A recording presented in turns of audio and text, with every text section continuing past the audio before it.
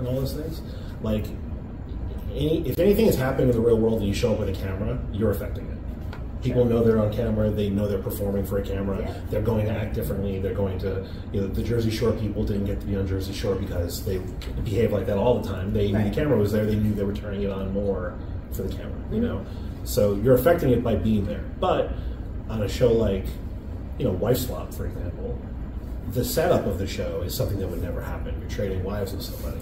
But almost everything that happened in the show, apart from that, which was set up by the show, was real. So that was actually the realest thing I've ever worked on, believe it or not. And that's like the one that is a very kind of formulaic setup, So like they were never really going to swap wives.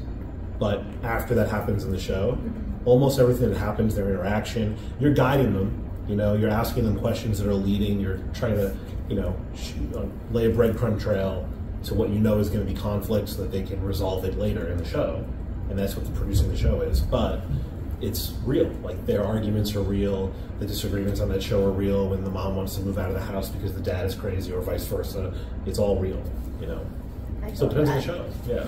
I saw a couple episodes. Are there any wife swap episodes that you wish you might have produced? Like maybe presidential, like Nancy Reagan switch with Big Mike or Michelle Obama. That could be a cool one. Presidential wife swap. Yeah, presidential wife swap would be pretty cool. That would be a pretty fun. And one goes to the White House, one goes to like whatever. Not the White House. Yeah, whatever house they live in. I mean, there were a lot.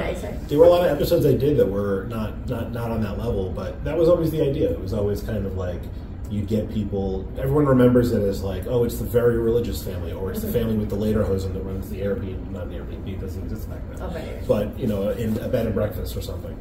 But then it always came down to, one family had was strict with their kids and had rules and regulations and guidelines, and the other family was a lot more loose. And eventually everyone is yelling at each other like, your kids are going to end up in jail, and it ends up in a fight. And that's the producing. That's just like, So they do say that sometimes if you're being recorded, you kind of forget that you're being recorded. Yeah.